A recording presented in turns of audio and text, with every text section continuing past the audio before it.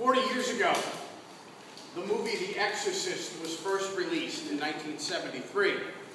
And it raised that question about demon possession and the casting out or exorcism of a demon-possessed person. And since that day, the interest in the topic of demon possession and exorcism has come and gone. And as much as we may have enjoyed the movie and it's been a classic, there really haven't been any forms of demon possession in the extreme as portrayed in that movie. Not that I know of in any way. But the question that is raised is important. Is there such a thing as demon possession? And to answer that question, our gospel lesson today would say an emphatic yes. In the encounter that Jesus has with the demon-possessed man, we see Jesus exorcising, casting out the demon, and making whole again the man who was hurting. And we see again what life in Jesus and his mission and his ministry is all about. Now, during my pastoral ministry, I can't really say that I've had many encounters with demon-possessed people. As a matter of fact, I don't think I've had any. But there was one occasion 10 years ago where something happened so dramatic and so drastic with a woman in my congregation that I did begin to wonder whether or not there was a demon possession or an evil spirit at place. There was this woman, faithful member of the congregation, healthy, younger woman, couldn't have been much older than 40. She was a mother of 4 children, ages 6 to 17. She was a healthy flight attendant, a stewardess. She was married to a New York City police officer. She would be out running just about every day. I'd see her running around town or running in front of the church. Then one day, all of a sudden, out of the blue, without any warning, something snapped in her. She had been online on the internet looking at a spiritual site when all of a sudden she began to have these visions about some sort of conspiracy involving the owner of the New England Patriots football team. She then felt as though God was talking to her personally, telling her to do certain things, some of which got her in trouble with the law. She ended up having to be hospitalized and then heavily medicated. You can imagine how scary this was for her husband and for her 4 young children. For me as a pastor, I felt helpless, unable to give her any sort of pastoral care. And to this day, this woman who was so perfectly normal before all that continues to struggle and need medication just to function and to deal with this each day. Now, whether or not this was really the possession of a demon or an evil spirit, or it was some sort of underlying mental illness that had snapped because of a mental breakdown, for our purposes, I don't think it matters.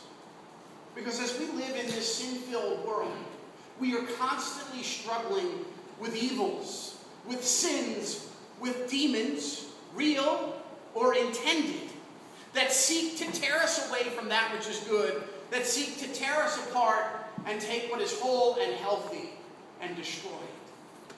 And whatever the evil, whatever the demon may be, the solution is still the same.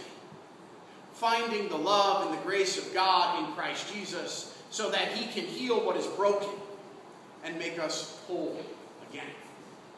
Now, even though we may debate and discuss whether or not demon possession happens or it's real in our world today, there can be no doubt that what we heard in the gospel lesson from St. Luke was indeed a demon possession where Jesus did an exorcism. As much as we may want to try to explain it away with many other things, as you look at the facts of the text as they're presented to us, the incredible transformation of that man who was possessed by the demons, the reaction of the witnesses, the crowd, and then their fear of Jesus after he did it, there can be no doubt that what we heard as recorded is what happened. And it makes sense, because it's another example that St. Luke puts before us of helping us, as the hearer of the text, understand who Jesus is and why he came into the world and why he comes into our lives. There's so much in the healing of the demon-possessed man that gives us insight into our faith and our walk with the Lord. All the other people around Jesus in the Gospel of St. Luke are constantly asking the question, who is this Jesus? It's ironic that the demons in the man, immediately recognize who Jesus is, and they're afraid of him and his authority. then they don't even have the power and the ability to disobey him. Showing us again the power of Jesus' word in our lives. When he cast out those demons and told them to leave the man, they had no choice but to do it. And we see in the miracle in casting the demons into the pigs, and the pigs drowning themselves, the hierarchy and the value that God places upon us as human beings in his creation.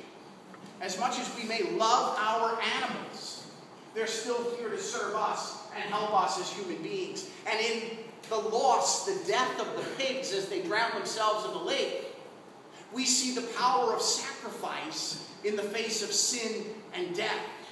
And this miracle, like every other miracle that we hear about in Scripture from Jesus, foreshadows the ultimate power and authority that he would show forth to the world in the events of Good Friday and Easter morning. See, it was the power of his sacrifice, his taking the evils, the demons of the world upon his shoulders upon the cross, that cast out, exorcised the sin, the demons, the evils of this world, and makes wholeness again. And this also helps us to answer the question and understand why maybe we don't see as many of those demon-possessed people as we hear about in Scripture. Since the time of Jesus' victory by his cross and empty tomb, demons and sin is in its death throes. It's but a last breath. It's been taken care of by Christ's victory and by Christ's resurrection.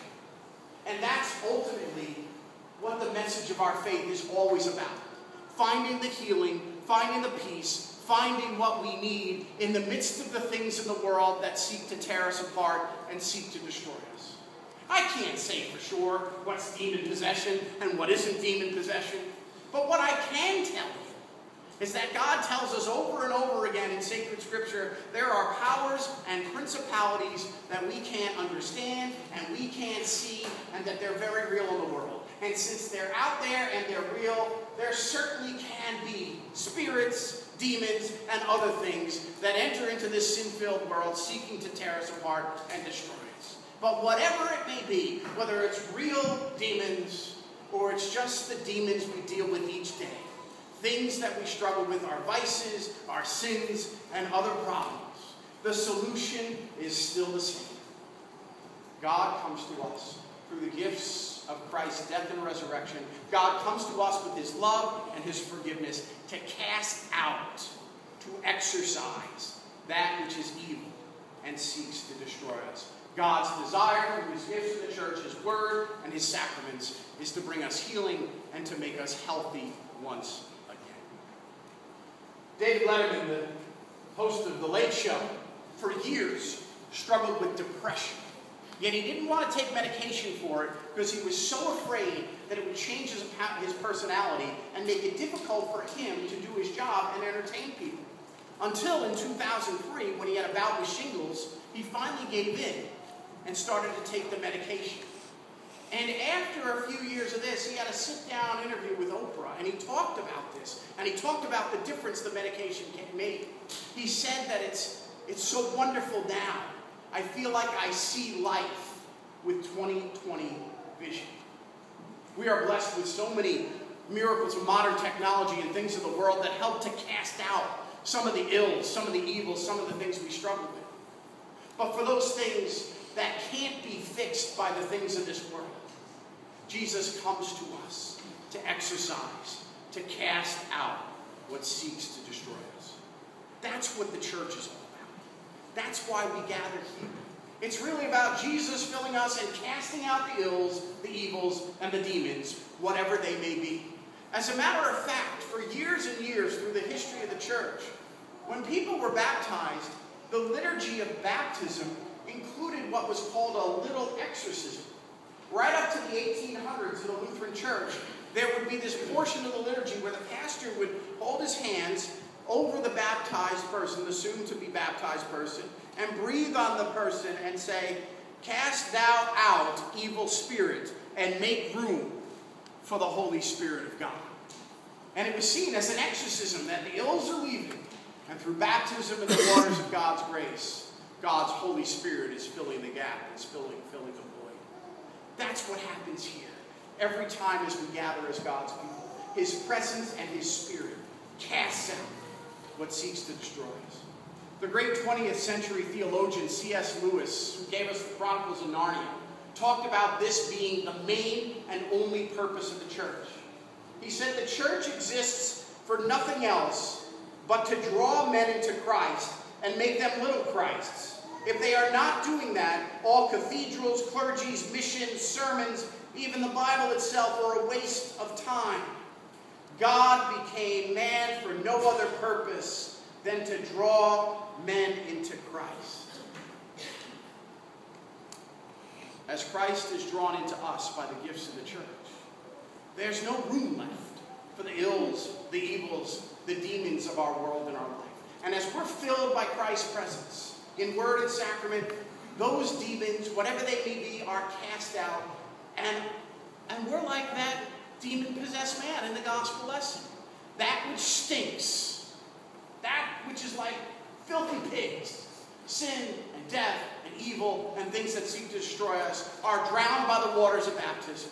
And what rises up out of the waters is like that new life that the demon-possessed man had. Wholeness, health, and then the power to tell others about the love and the healing of Christ. Amen.